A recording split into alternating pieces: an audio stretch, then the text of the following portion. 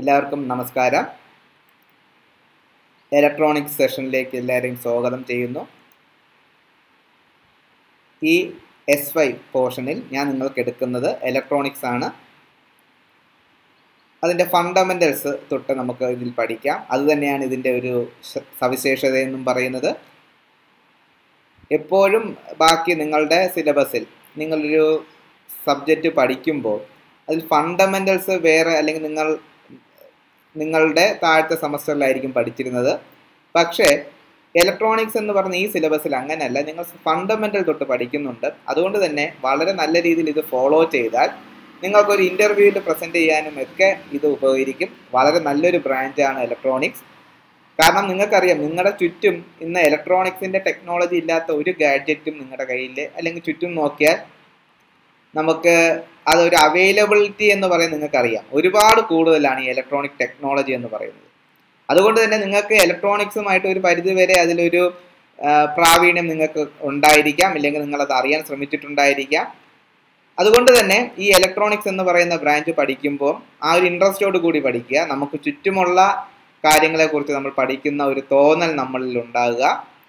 വളരെ നല്ല രീതിയിൽ ഫോളോ ചെയ്യുക. എന്ത് സംശയമുണ്ടെങ്കിലും നമ്മുടെ മൂഡിൽ കോഴ്സ് പേജിൽ നിങ്ങളുടെ ഡിസ്കഷൻ സ്റ്റാർട്ട് ചെയ്യുക, ചോദിക്കുക. നമുക്ക് നമ്മുടെ സിലബസിലേക്ക് പോകാം. ഞാൻ പറഞ്ഞല്ലോ, വളരെ ഫണ്ടമെൻ്റൽ എന്നുള്ള രീതിയിൽ ആദ്യം നമുക്ക് ഡയോഡ് മുതലാണ് നമ്മൾ സ്റ്റാർട്ട് ചെയ്യുന്നത്. നമുക്ക് നമ്മുടെ കോഴ്സിലേക്ക് പോകാം. അപ്പോൾ ആദ്യം നമുക്ക് ഡയോഡ് സർക്യൂട്ട്സിലേക്ക് പോകുന്നതിന് മുന്നേ നമുക്കറിയേണ്ട ഒരു കാര്യമുണ്ട്. നമ്മൾ രണ്ട് ബ്രാഞ്ചിനെ കുറിച്ച് എപ്പോഴും കേൾക്കുന്നുണ്ട്, ഇലക്ട്രോണിക്സ് ബ്രാഞ്ച് എന്നും ഇലക്ട്രിക്കൽ ബ്രാഞ്ച് എന്നും. നിങ്ങൾ എഞ്ചിനീയറിങ്ങിനൊക്കെ ചെയ്യുന്ന സമയത്തും ഈ രണ്ട് ബ്രാഞ്ച്, നിങ്ങൾ +2 കഴിഞ്ഞ ആ ഒരു ബ്രാഞ്ച് നിങ്ങൾക്കറിയാം, എഞ്ചിനീയറിംഗ് ബ്രാഞ്ചിലും ഈ ഇലക്ട്രോണിക്സ് ബ്രാഞ്ച് എന്നും ഇലക്ട്രിക്കൽ ബ്രാഞ്ച് എന്നും രണ്ട് ബ്രാഞ്ചുണ്ട്. എന്താണ് main difference between this electronics branch and electrical branch? അതൊന്ന് നോക്കിയിട്ട് നമുക്ക് നമ്മുടെ സെഷനിലേക്ക് നമുക്ക് വരാം.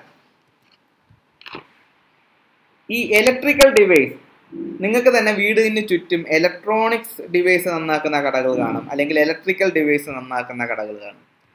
അപ്പം നമ്മുടെ വീട്ടിലെ ഇലക്ട്രിക്കൽ ഡിവൈസും ഉണ്ട്, ഇലക്ട്രോണിക് ഡിവൈസും ഉണ്ട്. നിങ്ങൾക്ക് ഇപ്പോൾ തന്നെ അത് മനസ്സിലായി കാണും ആ ഒരു വ്യത്യാസം എന്തെന്നുള്ളത്. എന്താണ് ഈ ഇലക്ട്രിക്കൽ ഡിവൈസസ് എന്ന് പറഞ്ഞാൽ? In short, electrical devices, they are the devices which convert the current into other forms of useful energy. Electric കറണ്ടിനെ നമുക്ക് ആവശ്യമുള്ള വേറൊരു എനർജി ആയിട്ട് ഓർ വർക്കായിട്ട് മാറ്റുന്ന ഡിവൈസസ് ആണ് ഇലക്ട്രിക്കൽ ഡിവൈസ്. അത് ഹീറ്റ് എനർജി ആയിരിക്കാം, മെക്കാനിക്കൽ എനർജി ആയിരിക്കാം. For example fan. ആ ഫാൻ എന്ത് ചെയ്യുന്നു? ഇലക്ട്രിക്കൽ എനർജിയെ നമുക്ക് മെക്കാനിക്കൽ എനർജി ആയിട്ട് അത് കൺവേർട്ട് ചെയ്ത് തരുന്നു. അപ്പോൾ അത്തരം ഡിവൈസസിനെയാണ് നമ്മൾ എന്ത് പറയുന്നത്? ഇലക്ട്രിക്കൽ ഡിവൈസസ് എന്ന് പറയുന്നത്. In these devices the current will flow through conductors or insulators. ഈ ഡിവൈസസിൽ കൂടി കറണ്ട് ഒന്നുകിൽ കണ്ടക്ടറിൽ കൂടി ഒഴുകും, അല്ലെങ്കിൽ ഇൻസുലേറ്ററിൽ കൂടി ആയിരിക്കും ഒഴുകുന്നത്. ഫോർ എക്സാമ്പിൾ റെസിസ്റ്റേഴ്സ് കൂടിയോ കപ്പാസിറ്ററിൽ കൂടിയോ ഇൻഡക്ടേഴ്സിൽ കൂടി ആയിരിക്കും കറണ്ട് ഫ്ലോ നടക്കുന്നത്. നേരത്തെ പറഞ്ഞതുപോലെ എക്സാമ്പിൾ എന്ന് പറയുന്നത് ഇലക്ട്രിക് ബൾബ്, ഫാൻ. അപ്പം ഇതാണ് ഇലക്ട്രിക്കൽ ഡിവൈസ് എന്ന് പറയുന്നത്. കറണ്ടിനെ വേറൊരു ഫോം ഓഫ് എനർജിയിലേക്ക് കൺവേർട്ട് ചെയ്ത് തരുന്നു നമുക്ക്. നേരെ മറിച്ച് എന്താണ് ഇലക്ട്രോണിക് ഡിവൈസ് എന്ന് പറഞ്ഞാൽ? വളരെ ഇമ്പോർട്ടൻ്റ് ആണ്. Those devices will control the flow of electron four performing the particular task. നമുക്ക് ആവശ്യമായ ഒരു ജോലിക്ക് വേണ്ടി ഇലക്ട്രോണിൻ്റെ ഫ്ലോയെ കൺട്രോൾ ചെയ്ത് ആ ടാസ്ക് പെർഫോം ചെയ്യുന്ന ഡിവൈസസ് ആണ് ഇലക്ട്രോണിക് ഡിവൈസ് എന്ന് പറയുന്നത്. ഫോർ എക്സാമ്പിൾ TV, കമ്പ്യൂട്ടർ, ഇതെല്ലാം ഇലക്ട്രോണിക് ഡിവൈസ് ആണ്. കാരണം ഇത്തരം ഡിവൈസസിൽ കറണ്ട് ഫ്ലോ നടക്കുന്നത് ഒന്നുകിൽ ഗ്യാസ് കൂടി ആയിരിക്കാം, അല്ലെങ്കിൽ സെമി കണ്ടക്ടേഴ്സിൽ കൂടി ആയിരിക്കാം. അപ്പോൾ സെമി കണ്ടക്ടേഴ്സിൽ കൂടിയുള്ള ഈ ഫ്ലോയെ കൺട്രോൾ ചെയ്ത് കറണ്ട് ആംപ്ലിഫിക്കേഷൻ, അങ്ങനെ ഒരുപാട് ടാസ്കുകൾ ചെയ്യുന്ന ഡിവൈസസ് ആണ് ഇലക്ട്രോണിക് ഡിവൈസസ്. അല്പം കൂടെ മുന്നോട്ട് പോയാൽ നമ്മൾ ഈ സെമി കണ്ടക്ടർ റെവല്യൂഷൻ വന്നതിന് ശേഷം നമുക്ക് ഇൻ്റഗ്രേറ്റഡ് സർക്യൂട്ട്സ് ഒക്കെ ആയിട്ടുണ്ട്, IC ഒക്കെ ആയിട്ടുണ്ട്. അപ്പോൾ സ്മാർട്ട് ഡിവൈസസ് ആയിട്ടുണ്ട്.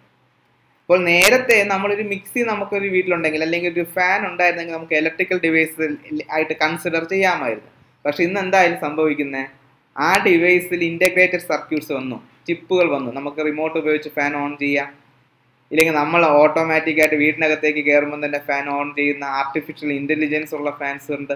അപ്പോൾ ഇതൊന്നും ഇപ്പോൾ നമുക്ക് എന്ത് ചെയ്യാൻ പറ്റുന്നില്ല, ഇലക്ട്രിക്കൽ ഡിവൈസ് ആയിട്ട് കൺസിഡർ ചെയ്യാൻ പറ്റുന്നില്ല. അപ്പം നമ്മുടെ വീടുകളിൽ ഇലക്ട്രോണിക് ഡിവൈസുകളുടെ എണ്ണം എന്ത് ചെയ്തുകൊണ്ടിരിക്കുകയാണ്, കൂടി വന്നുകൊണ്ടിരിക്കുകയാണ്. അപ്പോൾ അതിൽ സെമി കണ്ടക്ടേഴ്സ് ആണ് അതിലെ ഏറ്റവും കൂടുതൽ, അല്ലെങ്കിൽ ആ ഒരു റെവല്യൂഷനാണ് ഇലക്ട്രോണിക് ഡിവൈസ് അല്ലെങ്കിൽ ഇലക്ട്രോണിക് ടെക്നോളജിയെ ഇത്രയും അധികം ഉയർത്തിക്കഴിഞ്ഞത്. അപ്പോൾ എന്താണ് ഈ സെമി കണ്ടക്ടേഴ്സ് എന്ന് പറയുന്നത്?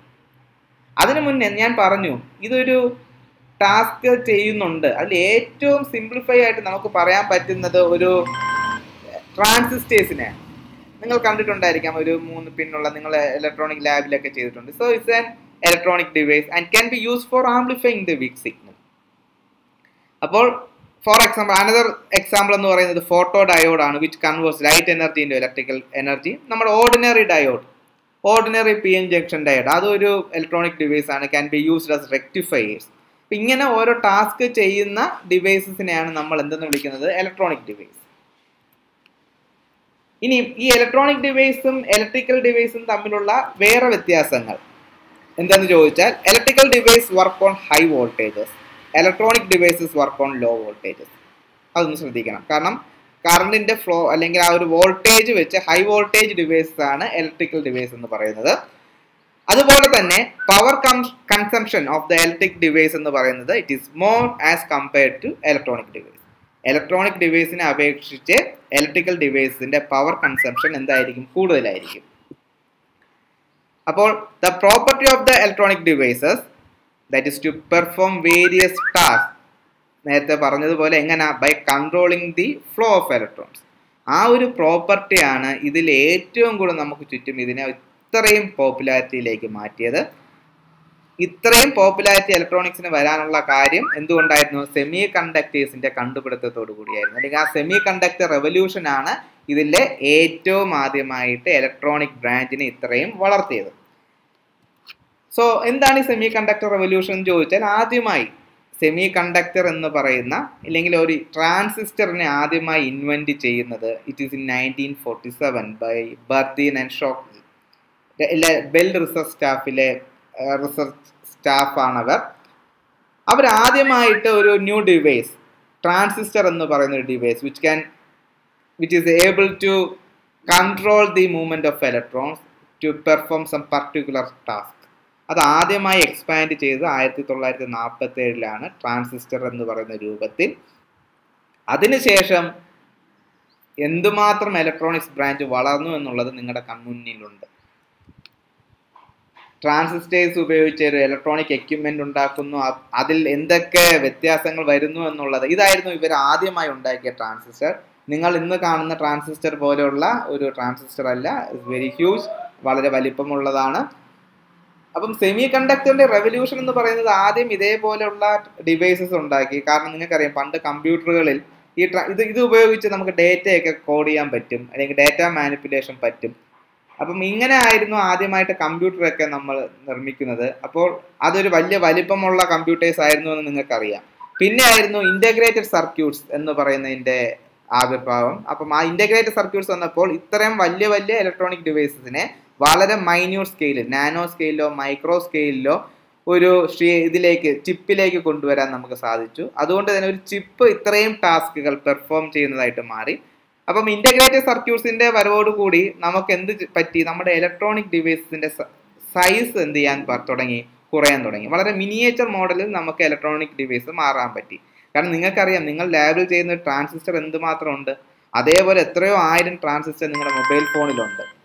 അപ്പോൾ ആ മൊബൈൽ ഫോൺ നിങ്ങൾ യൂസ് ചെയ്യുന്ന സമയത്ത് എന്തുമാത്രം വലിപ്പം ഉള്ളതായിരിക്കണം ആ ട്രാൻസിസ്റ്റർ അകത്ത് വെച്ചിട്ടുണ്ടെങ്കിൽ.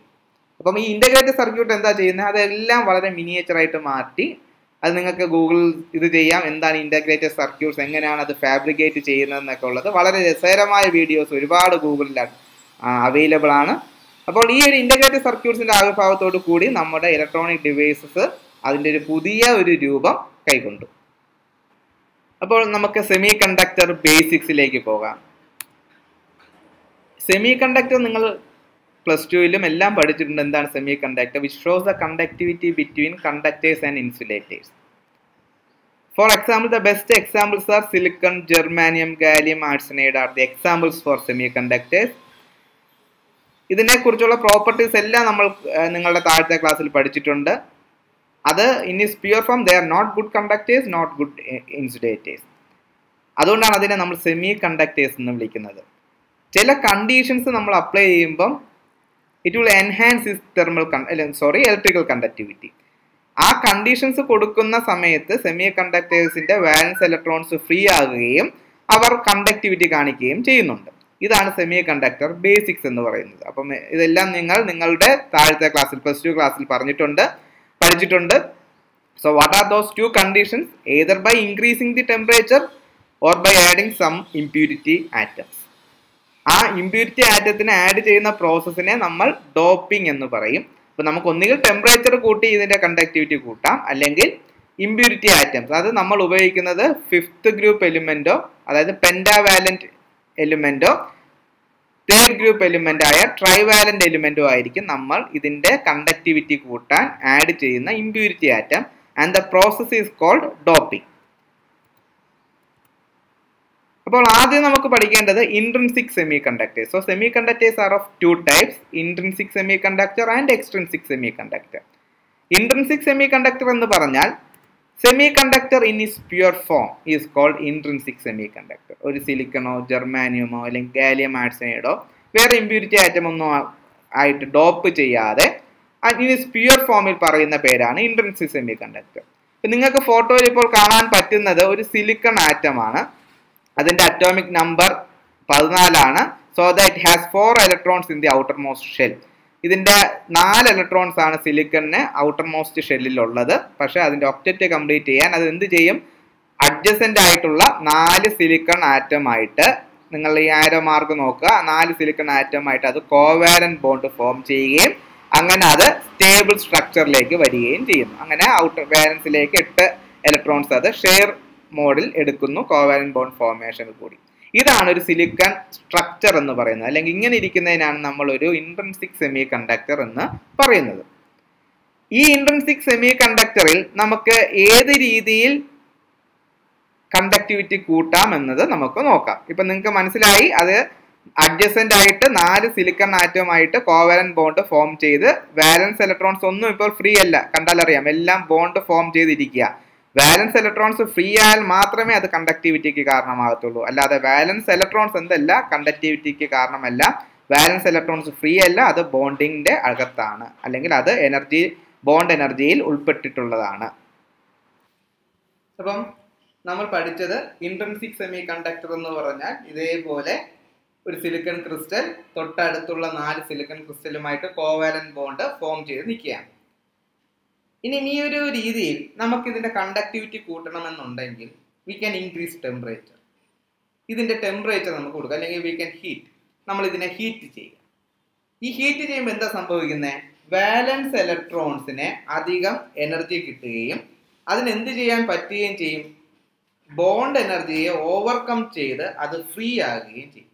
എപ്പോഴും ശ്രദ്ധിക്കേണ്ട ഒരു കാര്യം, വാലൻസ് ബാൻഡ് ഫ്രീ അല്ല, അത് കോവാലന്റ് ബോണ്ടിൽ നിൽക്കുകയാണ്. അത് എപ്പോഴാണോ ഫ്രീ ആവുന്നത് അപ്പോൾ മാത്രമേ അത് കണ്ടക്ടിവിറ്റി കാണിക്കത്തുള്ളൂ.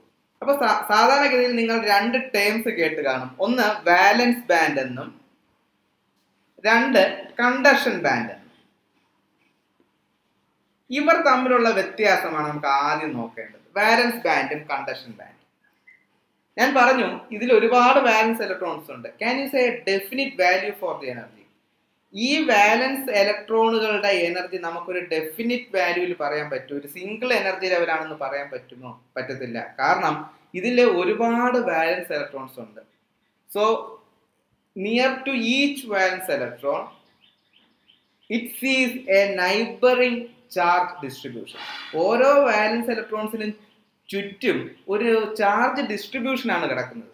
അപ്പൊ ഇതിന്റെ എല്ലാം എഫക്റ്റ് ആരുടെ എനർജിയെ ബാധിക്കും? ഈ വാലൻസ് ഇലക്ട്രോൺസിനെ ബാധിക്കും. ഒരാളുടെ എനർജിയെ ബാധിക്കും. അതിന്റെ അഡ്ജസന്റ് കിടക്കുന്ന ആ ഇലക്ട്രോൺസിന്റെ എനർജി ആ ഒരു വാലൻസ് ഇലക്ട്രോണിനെ ബാധിക്കും. അതുകൊണ്ട് തന്നെ നമുക്കൊരു സിംഗിൾ എനർജി ഉണ്ട് എന്ന് പറയാൻ സാധിക്കത്തില്ല. We can say range of energy for these വാലൻസ് electron. ഈ വാലൻസ് ഇലക്ട്രോൺസ് എല്ലാം കൂടെ ഒരു റേഞ്ച് ഓഫ് എനർജീസിൽ വരും. ആ റേഞ്ച് ഓഫ് എനർജിയെ വിളിക്കുന്ന പേരാണ് വാലൻസ് ബാൻഡ്. അപ്പോൾ വാലൻസ് ബാൻഡ് എന്ന് പറഞ്ഞാൽ ഒരു ക്രിസ്റ്റൽ അല്ലെങ്കിൽ ഒരു ആറ്റത്തിലെ വാലൻസ് ഇലക്ട്രോൺസുകളുടെ എനർജികൾ ഏതൊക്കെ റേഞ്ചിൽ വരുമെന്നതാണ് വാലൻസ് ബാൻഡ്. അപ്പോൾ നമുക്ക് തിരിച്ച് പിന്നെയും ഇൻട്രിൻസിക് സെമി കണ്ടക്ടറിലേക്ക് വരാം. അപ്പോൾ എന്താണ് ഇൻട്രിൻസിക് സെമി കണ്ടക്ടർ എന്ന് പറയുന്നത്? ഇൻട്രിൻസിക് സെമി കണ്ടക്ടർ എന്ന് പറയുന്നത് ഒരു പ്യുവർ ക്രിസ്റ്റൽ ആണ്. ഇനി ഞാൻ അതിന്റെ ടെമ്പറേച്ചർ കൊടുക്കുന്ന സമയത്ത് ഇതിലുള്ള ഒരു വാലൻസ് ഇലക്ട്രോണിന് it gets more energy to overcome the bond energy. Bond എനർജിയെ കാട്ടിലും അവൻ എന്ത് കിട്ടി? എനർജി അതിനെ ഓവർകം ചെയ്യേണ്ട ഒരു എനർജി കിട്ടിയാൽ അവൻ എന്ത് ചെയ്യും? ഈ ബോണ്ട് ബ്രേക്ക് ചെയ്ത് ഇറ്റ് ബിക്കംസ് ഫ്രീ. അവൻ എന്ത് ചാടും? അവൻ വെളിയിലേക്ക് ചാടും. So that A vacancy will be created in the bond. നോക്കിയാൽ അറിയാം ഇവിടെ എന്തുണ്ടായി? ഒരു വേക്കൻസി ഉണ്ടാകുകയും ആ ഇലക്ട്രോൺ ഫ്രീ ആകുകയും ചെയ്യും. ഇപ്പോൾ ആ ഇലക്ട്രോൺ എന്താണ്? ഫ്രീ ആണ്. And it is responsible for the conductivity of the atom.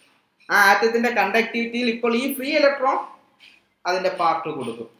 കാരണം എന്താ? അത് ബോണ്ടിൽ നിന്നും ബ്രേക്ക് ചെയ്ത് ഫ്രീ ആയി. ആ ഫ്രീ ആകാനുള്ള ഇത് എവിടെ നിന്ന് കിട്ടി? നമ്മൾ കൊടുത്ത ഹീറ്റ് എനർജി നിന്ന് കിട്ടി. സോ ഒരു ഫ്രീ ഇലക്ട്രോൺ ഉണ്ടായ സമയത്ത് you can see A vacancy is created in the വാലൻസ് band. ആ ഇതിനെ വിളിക്കുന്ന പേരാണ് whole. So the whole is nothing but it is the deficiency of electrons in A particular site. ഒരു സൈറ്റിൽ നിന്നും ഇലക്ട്രോൺ മാറിക്കളഞ്ഞാൽ ആ ഡിഫിഷ്യൻസി ഓക്കുപ്പൈ ചെയ്യുന്ന സ്പേസിനെയാണ് നമ്മൾ എന്തെന്ന് വിളിക്കുന്നത്? ഹോൾ എന്ന് പറഞ്ഞ് വിളിക്കുന്നത്. And it is A strong centre to attract electron. അതെന്തായിരിക്കും? എപ്പോഴും ഒരു ഇലക്ട്രോണിനെ അട്രാക്ട് ചെയ്യുന്ന സ്ട്രോങ് സെന്റേഴ്സ് ആയിരിക്കും. So if you increase more and more, so if you increase temperature, what happens? More and more electrons becomes free. So the conductivity of the crystal increases. അപ്പോൾ ഒരുപാട് electrons ഇതേപോലെ എന്ത് ചെയ്യും? പല സ്ഥലങ്ങളിൽ നിന്നും പല സൈറ്റുകളിൽ നിന്നും ഫ്രീ ആകുകയും അതിനനുസരിച്ച് ഒരു ഹോളുകൾ വാലൻസ് ബാൻഡിൽ ക്രിയേറ്റ് ചെയ്യുകയും അങ്ങനെ ആ ഇൻട്രിൻസിക് സെമി കണ്ടക്ടറിന്റെ കണ്ടക്ടിവിറ്റി കൂടുകയും ചെയ്യും. അപ്പോൾ ഒരു ഇൻട്രിൻസിക് സെമി കണ്ടക്ടറിന്റെ കണ്ടക്ടിവിറ്റി കൂടുന്നു എന്ന് പറഞ്ഞാൽ എന്താ അവിടെ സംഭവിക്കുന്നത്? ടെമ്പറേച്ചർ കൊടുക്കുമ്പോൾ ഒരു ഹോൾ അവിടെ ഒരു ഇലക്ട്രോൺ അവിടെ ഫ്രീ ആകുന്നു. അതേപോലെ എന്തുണ്ടാവുകയും ചെയ്യുന്നു? ഒരു ഹോൾ അവിടെ ഉണ്ടാകുകയും ചെയ്യുന്നു. ഇൻ ദിസ് വേ ആ ഇൻട്രിൻസിക് സെമി കണ്ടക്ടറിന്റെ കണ്ടക്ടിവിറ്റി കൂടുന്നു. ഇനി അടുത്തൊരു കാറ്റഗറിയാണ് എക്സ്ട്രിൻസിക് സെമി കണ്ടക്ടർ.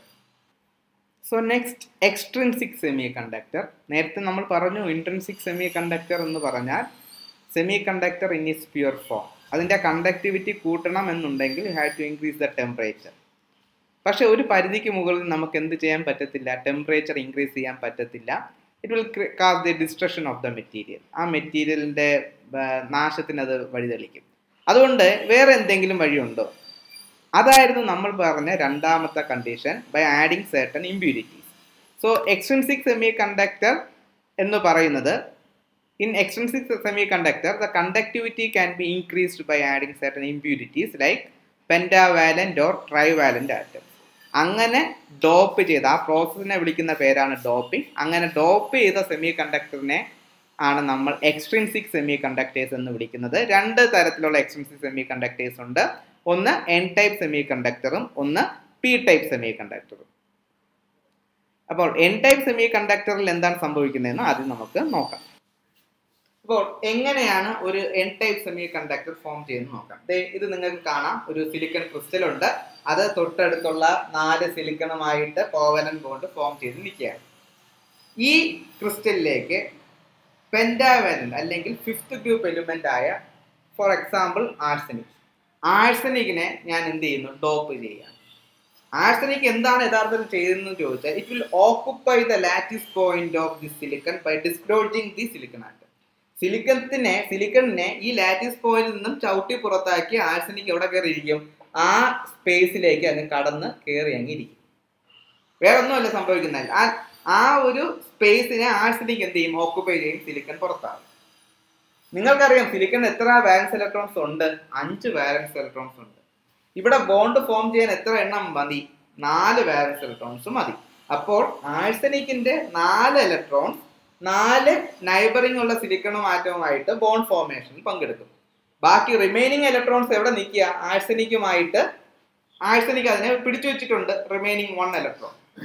പക്ഷേ ഈ ബോണ്ട് സ്ട്രെങ്ത് ആഴ്സനിക് ആറ്റവും അതിന്റെ വാലൻസ് ഇലക്ട്രോണും തമ്മിലുള്ള ബോണ്ട് സ്ട്രെങ്ത് എന്ന് പറഞ്ഞാൽ ഇറ്റ് ഈസ് വെരി സ്മോൾ.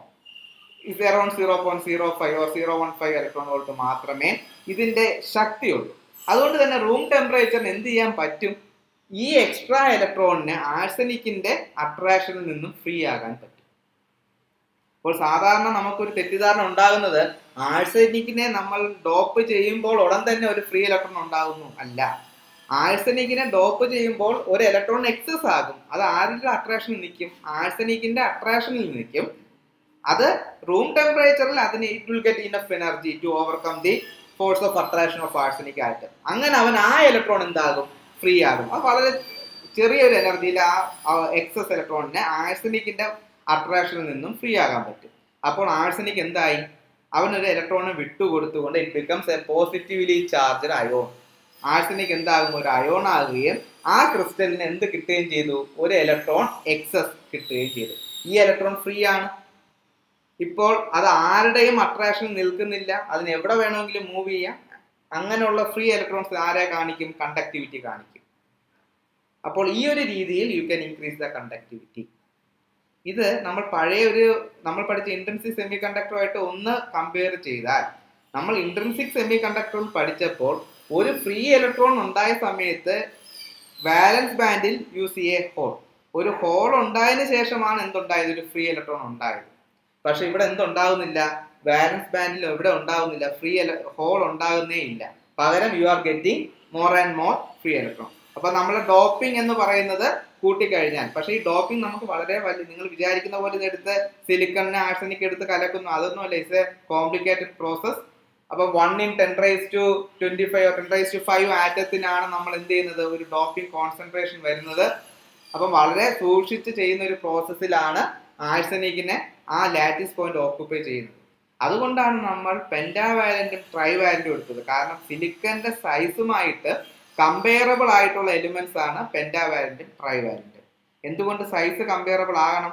എങ്കിൽ മാത്രമേ ആ ലാറ്റിസ് പോയിന്റിൽ ഇതിനെ ഓക്കുപ്പൈ ചെയ്യാൻ പറ്റത്തുള്ളൂ. അപ്പോൾ ഇതേപോലെ ഡോപ്പിംഗ് കൂടുന്ന സമയത്ത് ഒരുപാട് ഫ്രീ ഇലക്ട്രോൺസ് എന്ത് ചെയ്യും? ഇതേപോലെ ഉണ്ടാകുകയും ഒരുപാട് പോസിറ്റീവ്ലി ചാർജ്ഡ് ആഴ്സനിക് അയോൺസ് ഉണ്ടാകുകയും ചെയ്യുന്നു. അപ്പൊ ഇവിടെ എന്താണ് സംഭവിക്കുന്നത്? Here we will say the electrons are the majority carrier. കാരണം നേരത്തെ പഠിച്ച ഇൻട്രിൻസിക് സെമി കണ്ടക്ടറിൽ 5 ഫ്രീ ഇലക്ട്രോൺസ് ഉണ്ടെങ്കിൽ 5 ഹോൾസും ഉണ്ടായി. Number of ഹോൾസും number of free electrons same ആയിരുന്നു. ഇവിടെ അതല്ല. ഇവിടെ ഹോൾസ് ഉണ്ടാകുന്നില്ല. പകരം ആരാ ഉണ്ടാകുന്നത്? ഫ്രീ ഇലക്ട്രോൺസിന്റെ എണ്ണം കൂടുകയാണ് ചെയ്യുന്നത്. അതുകൊണ്ട് we will say electrons are the majority carrier. ഇനി can you say what is the overall charge of this material? ഈ ക്രിസ്റ്റലിന്റെ ഓവറോൾ ചാർജ് എന്താണ്? നെഗറ്റീവ് ആണോ? ഇലക്ട്രോൺസിന്റെ എണ്ണം കൂടുന്നതുകൊണ്ട് നെഗറ്റീവ് വരുമോ? ഇല്ല. കാരണം എത്ര ഫ്രീ ഇലക്ട്രോൺ ഉണ്ടാകുമോ അത്രമാത്രം പോസിറ്റീവ്ലി ചാർജ്ഡ് അയോണും ഉണ്ടാകും. So overall the material is neutral. And this type of semi conductor is called N type semi conductor. ഇതിനെ നമ്മൾ വിളിക്കുന്ന പേരാണ് N type semi conductor. Pentavalent impurity atom കൊണ്ട് ഡോപ്പ് ചെയ്ത് കിട്ടുന്ന സെമി കണ്ടക്ടറിനെ വിളിക്കുന്ന പേരാണ് എൻ ടൈപ്പ് സെമി കണ്ടക്ടർ. അതിന്റെ പ്രത്യേകത എന്തൊക്കെയാണ്? ഇലക്ട്രോൺസ് ആണ് majority careers. Electrons majority careers ആണ്. അതേപോലെ ആഴ്സനിക് എന്ത് ചെയ്യുന്നു? It donates electron. So it is called donor atom. Later it become an donor ion. അതെന്താകുന്നു? ഒരു ഡോണർ അയോൺ ആയിട്ട് മാറുന്നു. അതുകൊണ്ട് ഒരു എൻ ടൈപ്പ് സെമി കണ്ടക്ടറിനെ നമുക്ക് വേണമെങ്കിൽ ഇങ്ങനെ റെപ്രസെന്റ് ചെയ്യാം: A positively charged ion with excess of electron. ശ്രദ്ധിക്കുക, positively charged ions with excess of electron. അപ്പോൾ ഇതേപോലെ ഒരുപാട് എന്തുണ്ടാകാം? Positively charged with excess of ഇലക്ട്രോൺസിനെ നമുക്ക് ഈ ഒരു രീതിയിൽ റെപ്രസെന്റ് ചെയ്യാൻ സാധിക്കും. And this the representation four A N type semi conductor. ഇനി നിങ്ങൾ നേരെ can you say the p type semi കണ്ടക്ടറിൽ എന്താണ് സംഭവിക്കുന്നതെന്ന് നോക്കേ. ഇനി ഒരു പി ടൈപ്പ് സെമി കണ്ടക്ടർ ആണെങ്കിൽ നിങ്ങൾക്ക് പറയാൻ പറ്റും, ഇനി P type semi conductor ഉണ്ടാക്കണമെന്നുണ്ടെങ്കിൽ trivalent impurity ആറ്റമായിട്ട് വേണം ഡോപ്പ് ചെയ്യാൻ. ട്രൈവാലന്റ് ഇമ്പ്യൂരിറ്റി ആറ്റം ഏതെന്ന് ചോദിച്ചാൽ നമ്മൾ എടുക്കുന്നത് ഒരുപാടുണ്ട്. ഗാലിയം, ഇന്ത്യൻ, താലിയം ഉണ്ട്. For example V are taking gallium നമ്മൾ എടുക്കുന്നു. ഇവിടെ സംഭവിക്കുന്നത് എന്താണ്? സിലിക്കണിനെ മാറ്റി ആര് കയറിയിരിക്കും? ഗാലിയം ആ ലാറ്റിസ് പോയിന്റ് ഓക്കുപ്പൈ ചെയ്യും. ട്രൈവാലന്റ് ഇമ്പ്യൂരിറ്റി ആറ്റം ആയതുകൊണ്ട് തന്നെ എത്ര വാലൻസ് ഇലക്ട്രോൺസ് വരാം ഗാലിയത്തിന്? ട്രൈവാലന്റ് ആണ്, 3 വാലൻസ് ഇലക്ട്രോൺസ് വരാം. ആ 3 ഇലക്ട്രോൺസ് കോവാലന്റ് ബോണ്ട് ഫോം ചെയ്യും. പക്ഷെ എന്താ പറ്റുന്നത്? 4ാമത്തെ ഒരു ബോണ്ട് അവിടെ വാക്കന്റ് ആണ്. നാലാമത്തെ ബോണ്ട് ഫോം ചെയ്യേണ്ട ഒരു ഡിഫിഷ്യൻസി അവിടെ ഫോം ചെയ്യും. ആ സമയത്ത് ഈ ഡിഫിഷ്യൻസി എന്ത് ചെയ്യും? തൊട്ടടുത്തുള്ള ലാറ്റിസ് പോയിന്റിൽ നിന്നും ഇതേപോലെ ജർമാനിയം ഇങ്ങനെ ഒരുപാട് സ്ഥലത്ത് ബോണ്ട് ഫോം ചെയ്ത് നിൽക്കുകയാണ്. അടുത്ത ലാറ്റിസ് സൈറ്റിൽ നിന്നും ഒരു ഇലക്ട്രോണിനെ ഇവൻ എന്ത് ചെയ്യും? ഇങ്ങോട്ട് വലിച്ചെടുക്കും. So that A whole is created in another site. അവിടെ എന്ത് ചെയ്യും? ഒരു ഹോള് ക്രിയേറ്റ് ചെയ്യും. ഇവിടെ ഉള്ള ഒരു ഇലക്ട്രോണിനെയാണ് ഇവൻ എന്ത് ചെയ്തത്? വലിച്ചെടുത്തത്. അവിടെ എന്തുണ്ടാകുന്നു? ആ വാലൻസ് ബാൻഡിൽ ഒരു ഹോള് ജനറേറ്റ് ചെയ്യും. ഇവിടെ നമുക്ക് പറ്റുന്ന ചിലപ്പോൾ ഒരു തെറ്റിദ്ധാരണ, ഗാലിയം ആഡ് ചെയ്യുമ്പം തന്നെ നമുക്ക് എന്തുണ്ടാകുന്നു? ഹോള് ജനറേറ്റ് ചെയ്യുന്നു. അല്ല, ഗാലിയം ആഡ് ചെയ്യുമ്പോൾ ഒരു ഡിഫിഷ്യൻസി ഉണ്ടാകുന്നു. ആ ഡിഫിഷ്യൻസി ഓവർകം ചെയ്യാൻ തൊട്ടടുത്തുള്ള ലാറ്റിസ് പോയിന്റിൽ നിന്നും ഇലക്ട്രോൺ ഇവൻ അട്രാക്ട് ചെയ്തിങ്ങെടുക്കും. അങ്ങനെ തൊട്ടടുത്ത സൈറ്റിൽ എന്തുണ്ടാകും? ഒരു ഡിഫിഷ്യൻസി ക്രിയേറ്റ് ചെയ്യും. A whole created in the വാലൻസ് band. അപ്പോൾ കണ്ടക്ടിവിറ്റി ഉണ്ടാകണമെങ്കിൽ ഒന്നുകിൽ കണ്ടക്ഷൻ ബാൻഡിൽ ഇലക്ട്രോൺസ് വരണം, ഫ്രീ ഇലക്ട്രോൺസ് വരണം. അല്ലെങ്കിൽ ഇവിടെ വന്നാൽ മതി, വാലൻസ് ബാൻഡിൽ ഹോൾസ് വന്നാലും മതി. ഇവിടെ എന്താ സൃഷ്ടിച്ചിരിക്കുന്നത്? വാലൻസ് ബാൻഡിൽ ഹോളാണ് ഉണ്ടായിരിക്കുന്നത്. Without creating electrons in the conduction band. ഇവിടെ ഫ്രീ ഇലക്ട്രോൺസ് ഉണ്ടാവാതെ ആരുണ്ടായി? ഹോൾസ് ഉണ്ടായി. നേരത്തെ എൻ ടൈപ്പിൽ പഠിച്ചിരുന്നപ്പോൾ ഹോൾസ് ഉണ്ടാകാതെ ഫ്രീ ഇലക്ട്രോൺസ് ഉണ്ടായി. അപ്പോൾ ഇതേപോലെ ഡോപ്പിംഗ് നടക്കുന്ന സമയത്ത് എന്തുണ്ടാകും? ഒരുപാട് ലാറ്റിസ് സൈറ്റുകളിൽ ഇതേപോലെ ഹോൾസ് ഉണ്ടാകുകയും ആ സമയത്ത് ഗാലിയം എന്തായിട്ടാ പോകുന്നത്? ഗാലിയം ഒരു ഇലക്ട്രോണിനെ അക്സെപ്റ്റ് ചെയ്യും, അല്ലെ? ഗാലിയം ഒരു ഇലക്ട്രോണിനെ അക്സെപ്റ്റ് ചെയ്ത് അവൻ എന്തായിട്ട് മാറി? ഒരു നെഗറ്റീവ്ലി ചാർജ്ഡ് അയോൺ ആയിട്ട് മാറി. So gallium is called an acceptor atom, or let it become an acceptor ion, so that it becomes A negatively charged ion. അപ്പോൾ എത്ര ഹോൾസ് ഉണ്ടാകുന്നു അത്രമാത്രം നെഗറ്റീവ്ലി ചാർജ്ഡ് ഗാലിയം അയോൺസും ഉണ്ടാകും. So such സെമികണ്ടക്ടേഴ്സ് are called p-type semiconductors. So in p-type semiconductors we can say holes are the majority carriers. ആരാണ് majority carrier? Whole ആണ് majority carrier. പക്ഷെ ഇവിടെയും charge neutrality, charge എന്ന് പറയുന്നത് ന്യൂട്രൽ ആണ്, 0 ആണ്. ചാർജ് ന്യൂട്രാലിറ്റി മെയിൻറ്റെയിൻ ചെയ്യുന്നുണ്ട്. കാരണം എത്ര ഹോൾസ് ഉണ്ടാകുന്നു അത്രമാത്രം നെഗറ്റീവ്ലി ചാർജ്ഡ് ഗാലിയം അയോൺസും ഉണ്ടാകുന്നുണ്ട്. So materials are called p-type semiconductors. നമ്മൾ ഇതേപോലെ റെപ്രസെന്റ് ചെയ്താൽ p-type semiconductor നമുക്ക് എന്ത് ചെയ്യാം? A negatively charged ion with excess of force. ഒരു negatively charged ions with excess of force. അപ്പൊ ഇങ്ങനൊരു റെപ്രസെന്റേഷൻ വരുമ്പോൾ you can say the charge is 0. കാരണം നെഗറ്റീവ്ലി ചാർജ്ഡ് അയോണിന് ഈക്വലന്റ് ആയിട്ട് എന്തുണ്ട്? ഒരു പോസിറ്റീവ് ഹോൾ അവിടെ ഉണ്ട്. അതുകൊണ്ട് ചാർജ് ന്യൂട്രാലിറ്റി 0 ആണ്. So these are the two definitions for n-type semiconductor and p-type semiconductor.